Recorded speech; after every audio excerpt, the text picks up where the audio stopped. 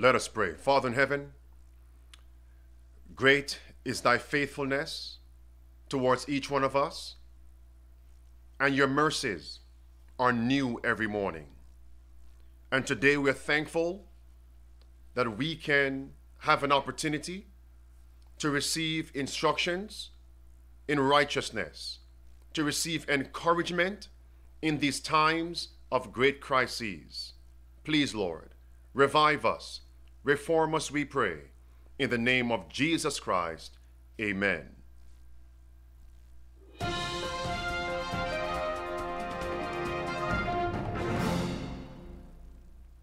Greetings, salutations. Welcome to this midday power surge, Thursday, February 11th, 2021. This is your spiritual oasis on this pilgrim journey. Safe to Serve International, first-time viewers, I greet you as strangers and pilgrims on this earth. And for the rest of you, welcome one, welcome all to this midday power surge. What we're going to cover are some very solemn and pertinent information. On yesterday, we covered, as you can see on the screen, Professor says creationism bears all the hallmarks of a conspiracy theory. In other words, those who believe in the biblical creation is a threat. I covered that yesterday during midday power surge. Is a threat. And this is beginning in the book of Genesis, creation story, that these individuals are conspiracy theorists. And notice, they linked Bible-believing Christians with QAnon. Think about that. And of course, this is an attack on God's seventh-day Sabbath. Understand that, friends. All right? Notice, and we showed that this is a burgeoning movement that is on foot. Others have labeled and linked Seventh-day Adventists, Bible-believing Christians, as conspiracy theorists. I covered that yesterday. Notice here, friends. Watch carefully.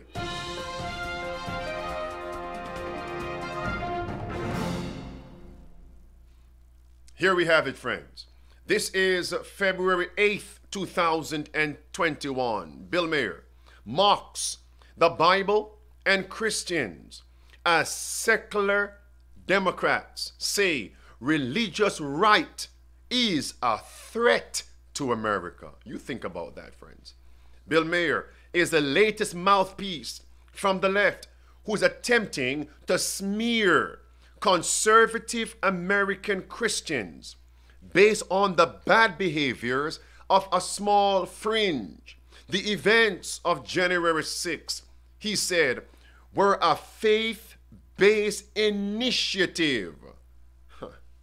He went on to say, the outspoken atheist went on to blame the Bible, belittling the end-time symbolism in the book of Revelation by calling it magic and saying the Bible is the source. The Bible is the source of the conspiracy theory known as QAnon. And friends, remember, there are three diabolical beasts portrayed in the book of Revelation. And we normally focus on the two beasts of Revelation 13. The beast from the sea, verse 1 through verse 10, the papacy. The lamb-like beast from the earth, verse 11 through verse 18, apostate Protestant America. What about the other in Revelation chapter 11? The beast from the bottomless pit, with the characteristics of Egypt, atheism, and sodomy, licentiousness, warring, burning Bibles, the same spirit, the same sentiment, draconian policies found during the French Revolution, the 1780s, 1790s, those same tenets are rife today. There it is, friends. Clear as day. Look at this. It goes on.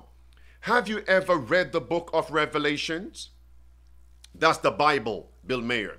That's your holy book, Christians. Taunting believers, magical, religious thinking is a virus, and QAnon is just its current mutation. Labeling, and some of you may think this is comical. It's just Bill Mayer's whims. I want to say this. Remember, Satan and the Antichrist system will use people of notoriety, even so-called entertainers who have influence and clout on the masses, to spread propaganda, to sow seeds that one day will bear fruit, to lead to the persecution of God's remnant people. So don't scoff at this. Don't turn your head the other direction, that this is not significant. All right. It goes on. It says, when you are, by the way, he's labeling Christians a virus. Do you remember what popery, even Pope Francis, labeled Christians as? A plague. That they're sick. They're fundamentalists. They refuse to yield the law, give up the 10 commandments. And what are we told from Roman Catholic writings? That the death penalty, do you remember that? Oh yes, can be applied for the common good on those papist leaders view as infectious to the community. Do you remember that, friends? That means so-called fundamentalists, Bible-believing Christians are infectious to the community. Is that not synonymous to a virus? Wake up. It goes on. When you are a QAnon fanatic, you're also a fundamentalist Christian, he said. Fundamentalist Christian. Meanwhile, it's not just Bill Mayer who has it out for Christians. Oh no. A group called Secular Democrats of America has called on the Biden administration to undermine the constitutional religious freedoms of Christians in America. This is a burgeoning movement. It's expanding. Yet God's professed people, the majority of them, are pulling the covers over them and they're snoring fast asleep. As I always say, it's a self-induced stupor. Here are some disturbing excerpts from the actual language used by the Secular Democrats of America in their warning to Biden back in November. Since I quoted the words of Bill Mayer, now listen to this group. We urge you not to underestimate the institutional strength of what we refer to interchangeably in this document as the Christian nationalist movement or the religious right. Its agenda rests on a pinched interpretation of biblical principles preached by Christian nationalist leadership and thought leaders. Pause right there. Do you realize they label those who believe in the biblical creationist story as fanatics, a threat to America? And now Bill Mayer and this group are labeling those who believe in the book of Revelation are also a threat from Genesis to Revelation. Come on, friends. Come on. Wake up. Wake up, friends. And remember, Satan's attack is to inconvenience everybody, but is after one group. Just as Haman destroyed all the Jews, but Haman's gripe was primarily with Mordecai. Esther chapter 1 all the way through chapter 8 of Esther. Likewise, Herod killed all the male children. But Herod's gripe, Herod's despise was for one, Jesus Christ. Goes on. It says, with their political agenda sanctioned by a higher power, Their base of support is disciplined, motivated, and deeply committed to a vision that does not align with our basic constitutional values and democratic principles.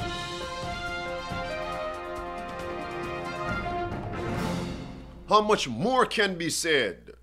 Hasten our footsteps. Notice here, friends, from COVID, from pestilence 19 lockdown to climate lockdown. Headline, February 7th, 2021. Are you ready for the climate lockdowns? Notice here, friends, what they're trying to do. You saw Biden allude to it there with the Build Back Better.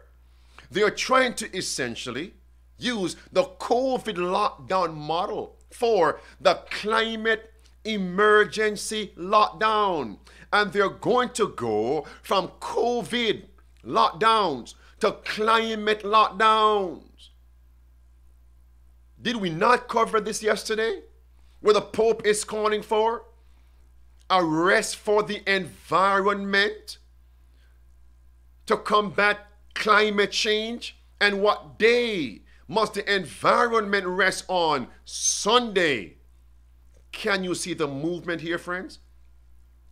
In both segments of the current event, you see that the crux, the kernel, is popery. Just as in Daniel 2, the strength of this unification is the iron. Verse 41 says that. Verse 42 through verse 45, Daniel 2, move on. Headline, February 4th, Saunders, Ocasio-Cortez, and the other unveil a bill pushing Biden to declare national climate emergency. Why? We are out of time. As I said before, in an emergency, they don't take much time to combat the emergency. If a building, a house is on fire, it's an emergency. Yes, friends, the first responders don't drive slowly to that location. They put on sirens. It's an alarm. We must get to that location. It's an emergency. Lives are at stake. I am telling you, expect a Sunday law to combat calamities, to combat pestilences in the near future. All right? It lists the three peoples. Red words, to declare a national climate emergency. Move on. Are you ready for the climate lockdowns? What happened during the pestilence 19 lockdown? What happened to our freedoms? What happened to the economy? What happened to our movement? All these things were restricted. Are we seeing what's coming, friends? And many of our freedoms are still under attack. That's the point I'm making. Notice, it says the possibility of climate lockdowns is already being floated by some of our greatest thinkers. They see a confluence of global crises as an opportunity, the perfect storm. Caused by the COVID-19 and the resulting global economic meltdown offers a chance to take what they see as bold and dramatic action to save the planet. Now, the next sentence says they're calling for the Biden administration to push through green legislation. That's Sunday for the earth, green legislation. Notice here, friends, it says, watch carefully, Mr. Karl from the German Social Democratic Party wrote the following a month or so ago, quote, that we need measures to deal with climate change and that are similar, let's repeat that, we need measures to deal with climate change that are similar to the restrictions on personal freedom. What? You mean somebody put that in print? Let's repeat that. we need measures to deal with climate change that are similar to the restrictions on personal freedom imposed to combat the pandemic. And friends, the primary attack of Satan and the Antichrist power is to restrict freedom of worship. That's it. Have we not been told this, my friend? Every principle of our Constitution will be repudiated.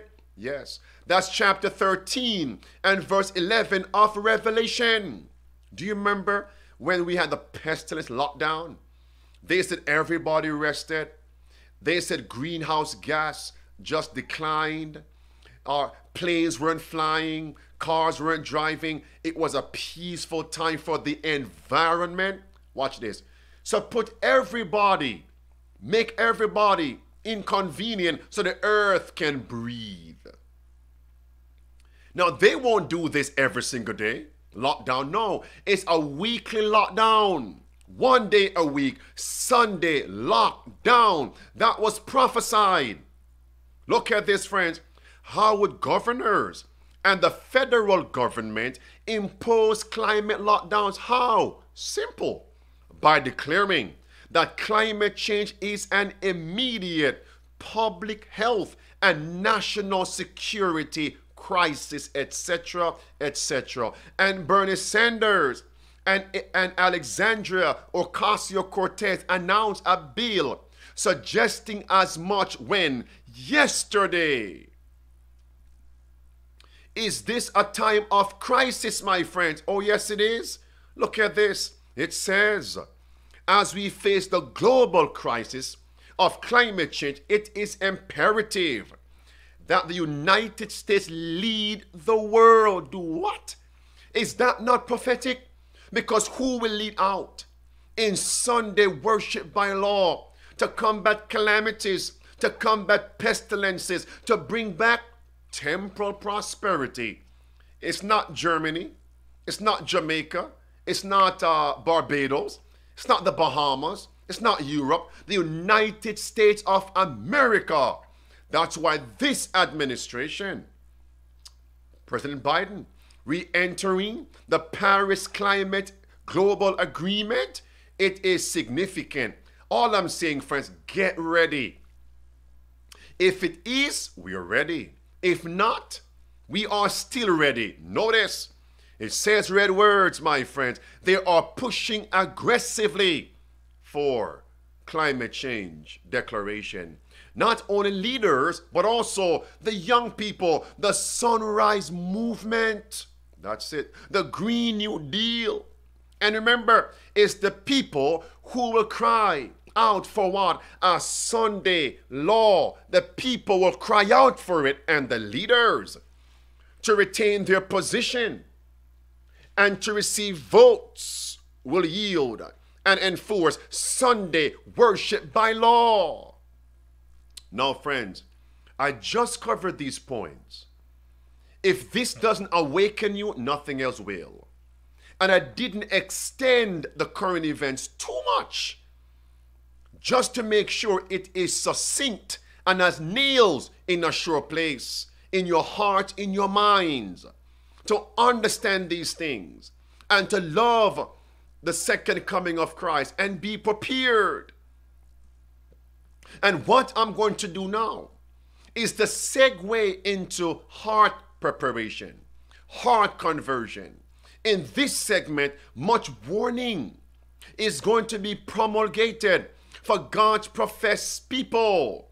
Here's one of my golden themes in this last segment. Who shall receive? Who shall proclaim? The final warning to a dying church and a perishing world. Do you want to know? Oh, my friends, I hope and wish I am a part of that group. I hope and wish you are a part of that group. Revelation chapter 18. The Bible tells us in verse 1 through verse number 4 that it is an angelic message that announces the nearness of the second coming of Jesus Christ. How do we know that? Verse number 1 mentions the angel. Verse number 4 now says, come out of her, my people, God's people, that you be not partakers of her sins, and that you receive not of her plagues. Friends, when the 7 last plagues begin to be poured out, it's a signal Jesus closes the work of intercession in the most holy place of the heavenly sanctuary. And Revelation 16 confirms that. And verse number 17 says, after verse 5 and verse 7 about judgment, the plague's judgment, verse number 17 now says, it is done. That's it, friends. It's the angel that announces the nearness of the second coming of Jesus. Now watch. That same scripture says, that angel, he says, how we may know the second coming is near. In verse number 2, he says, Babylon is fallen, and is become the habitation of devils, the hold of every foul spirit, the cage of every unclean and hateful bird. For all nations have drunk of the wine of her fornication. Is this not the work of popery? The Paris Climate Agreement Accord, Sunday worship by law to combat calamities, pestilences, are the signs here. The kings of the earth, it says, have committed fornication with Babylon. The merchants, the men, the moneyed men, the merchants of the earth are waxed rich through what? The abundance of her delicacies.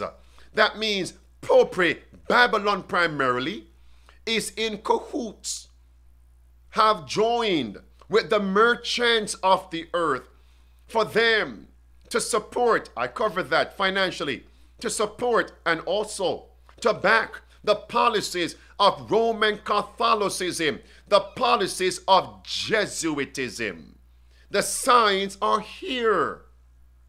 Verse number 1 of Revelation 18 says, that angel, it says, he lightens the earth with his glory. Now watch the point, friends. An angel in the Bible is a messenger. And the Bible says angels will assist God's human messengers to give the final warning, the everlasting gospel to a dying world, an apostate church. But remember, it is human beings primarily that will receive and proclaim the final message. Angels simply assist us. That's Hebrews chapter 1 and verse number 14. And think for a minute. If it were angels primarily that were given the task to preach the message so Christ can come, we would not still be here in 2021. No, the end would have come long time ago. God's professed people are in a spiritual stupor. They are at ease in Zion, wrapped up in apostasy and worldliness. So now watch. In order for us to understand this angel, these messengers that will lighten the earth with God's glory, based on Revelation 18:1, we need to study something else. What must we study? We must study the first advent of Jesus Christ, so we can better understand the second advent. Question: was there an angel who announced the first advent of Christ? Yes. Like the second advent? Yes. Did that angel at the birth of Christ lighten the earth with his glory? Yes. Let's go there now. Ready? Luke chapter 2. Question for you again. Who were the ones who received that angelic message that lightened the earth with glory at the birth, the first advent of Christ? Who, friends? The shepherds. not the priest in the temple. No. In Jerusalem, no. They were passed by. Not the rabbis, the professors in the school of theology. In Jerusalem, no. They were also passed by. So what is God telling us in the last days, just before the second coming of Christ? The elders today, the deacons today, the pastors today, even many of the administrators of the Christian churches, not excluding the SDA movement, are going to be passed by.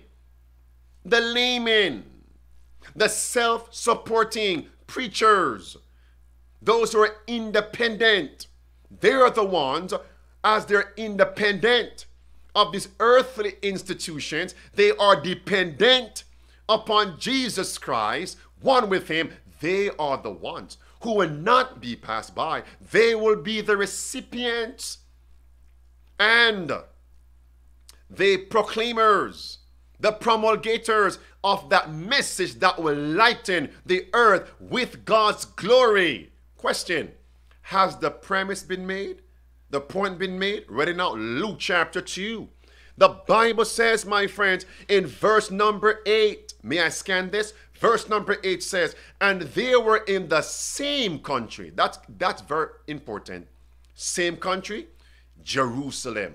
The same country, shepherds abiding in the field, keeping watch over their flock by night. Verse 9.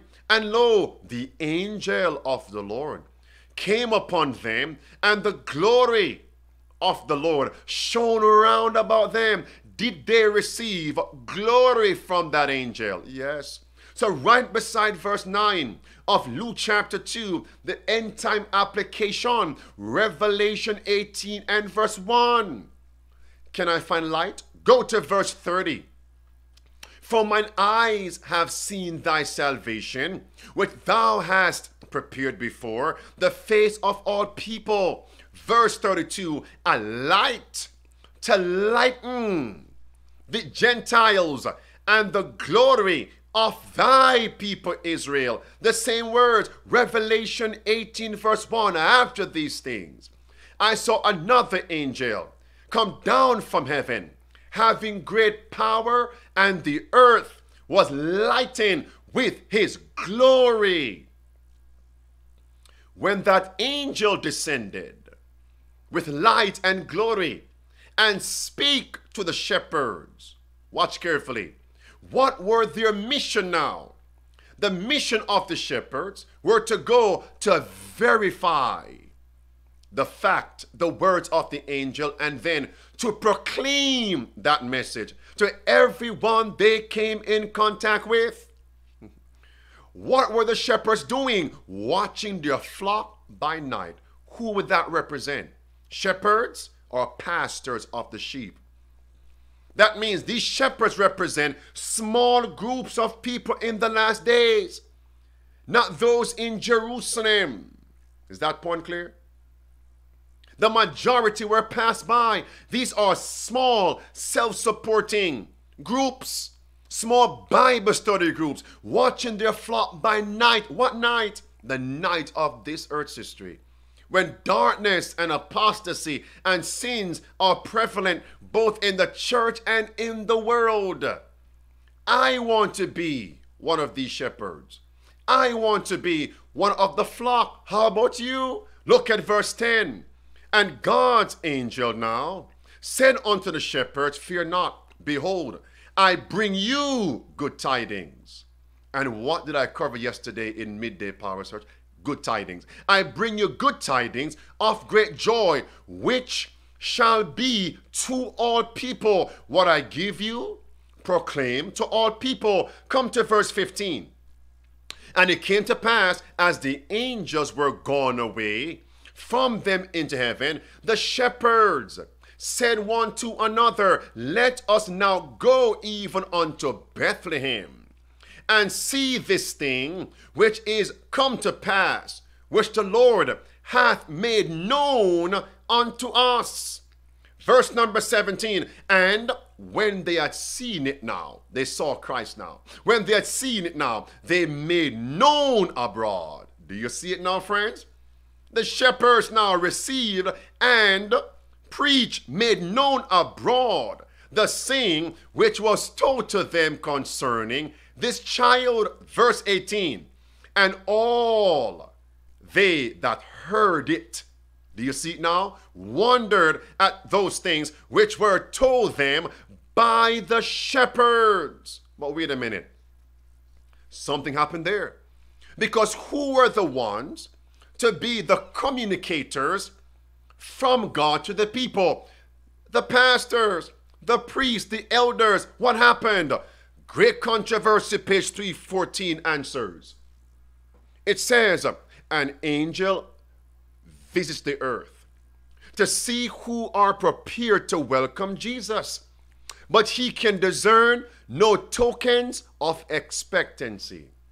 He hears no voice of praise and triumph that the period, one more time, that the period of Messiah's coming is at hand. Most, not all, many pastors aren't talking about current events that show the second coming, the mark of the beast, the period of the second coming is at hand. That's why they're going to be passed by. God's angel hovers for a time over the chosen city and the temple where the divine presence has been manifested for ages. But even here is the same indifference. The priests, in their pomp and pride, are offering what, friends? Polluted sacrifices in the temple. My friends, the first advent was near, and in the temple, apostasy was prevalent. The second coming is near, mark of the beast, apostasy is prevalent. In the churches which are now open, and even on the virtual church platform, Zoom, Facebook, among us SDA people. It says, in the palaces of kings, in the assemblies of philosophers, in the schools of the rabbis. What schools would those be? Andrews University, Oakwood, Southern, Loma Linda, La Sierra, name them. Even Northern Caribbean University, formerly known as West Indies College, all are alike unmindful of the wondrous fact that the Redeemer of men is about to appear. Christ is about to appear. They were passed by. Listen, read on. There's no evidence that Christ is expected and no preparation. What? Imagine that. In amazement, the celestial messenger is about to return to heaven with the shameful tidings. With the shameful tidings. When he discovers a group of shepherds who are watching their flocks by night. That means the group of shepherds were not connected to the Sanhedrin Council of Jerusalem. No, friends, who would they represent today? Churches, preachers, teachers who are not connected to the General Conference, local conferences, unions of SDA. These are faithful preachers connected to Jesus Christ. Blue words. He discovers a group of shepherds. What were they doing? They gaze in the starry heavens and are contemplating the prophecy of a Messiah to come to earth and longing for the advent of the world's Redeemer. Here is a company, praise God. Here is a company that is prepared to receive the angelic message. So who will primarily be in that first group to receive the angelic message, light and power of Revelation 18? A similar group with a similar experience as those shepherds in Luke 2 at the first advent of Christ. If that's clear, send in the amens. Those who are alive, move on. Oh, what a lesson is this wonderful story of Bethlehem. Oh, how it rebukes our unbelief, our pride, and self-sufficiency. Oh, how it warns us to beware, lest by our criminal indifference, we also fail to discern the signs of the times, and therefore know not the day of our visitation. Are these points clear? Let's move on. It says, it was not alone upon the hills of Judea, not among the lowly shepherds only, that the angels found the watchers for Messiah's coming. Oh no, in the land of the heathen also were those that looked for Jesus to come. The philosophers of the East, students of nature, the Magi had seen God in his handiwork. From the Hebrew scriptures, they had learned of the star angel, star to arise out of Jacob. And with eager desire, they awaited his coming. That Savior to be, blue words, a light to lighten the Gentiles. That means the wise men from the east in Matthew 2, were they also studying prophecies? Yes. Did they receive the angelic message? Did they lighten Jerusalem with power? Yes. Verse 3, all of Jerusalem with Herod were troubled. Why? Because the men from the east came with an angelic message. What is the application? Many in Jerusalem were passed by, and God used men from a heathen land. Last days, God is going to call many from Babylon, give them light, power, and glory, and they will take the place of many professed SDA leaders, SDA laymen, SDA laity. It's going to happen. Listen, friends, as we bring this to a close, red words. They were seekers for light, and light from the throne of God illumined the path for their feet, while the priests and rabbis of Jerusalem, the appointed guardians and expounders of the truth, were shrouded in darkness. The heaven-sent star, angel, guided these Gentile strangers to the birthplace of the newborn king. Question, were the priests and rabbis passed by? Yes, they were. And notice, men from the heathen land, God did not lead them to Christ through the church at Jerusalem. No, he led them around the church to the Savior. That's startling. When the church should have been the conduit, the conveyor. Does it make sense? The mediator, as it were, in a secondary sense. Do you see it, my friends? Yes. But God bypassed the church. What will he do in the last days? The SDA movement is present day the Jewish church at the first advent. It is. What may happen, what will happen, not across the board, but for the most part, many local SDA churches are going to be passed by. Many in the communities, people who are being converted won't go to a local SDA church to receive Christ, salvation. No, they will go directly to Christ. So now notice, it was the shepherds that took the place of the priests and the rabbis, the theologians. The shepherds filled that gap. I want to be in that group. How about you, my friends? As I close, watch this. It says, like the tidings of the Savior's birth, the message of the second advent was not committed to whom? The religious leaders of the people. No, they had failed to preserve their connection with God and had refused light from heaven. Therefore, they were not of the number that God could use. They were passed by. What song comes to my mind? What song comes to your, what hymn? Pass me not, O gentle Savior. Hear my humble cry, while on others thou art calling.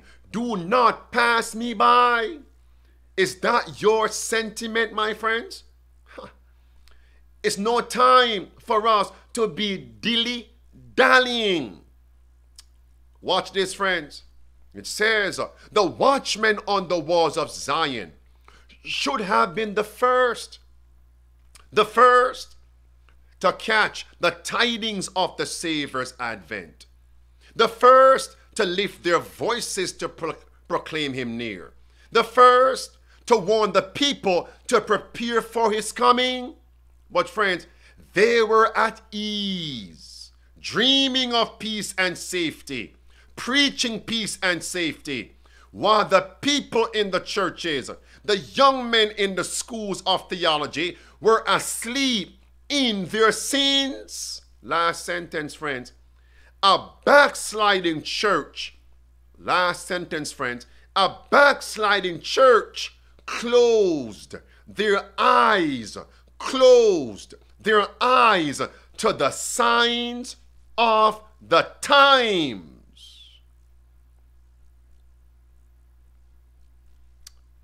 Stay tuned, friends. Send in your prayer request. It's a possibility. Stay tuned for the announcement this evening at 7:30 p.m. Eastern Time as we continue our study to show. We want to be in that group, shepherds preparing the flock in the time of night. Father in heaven, we're thankful today.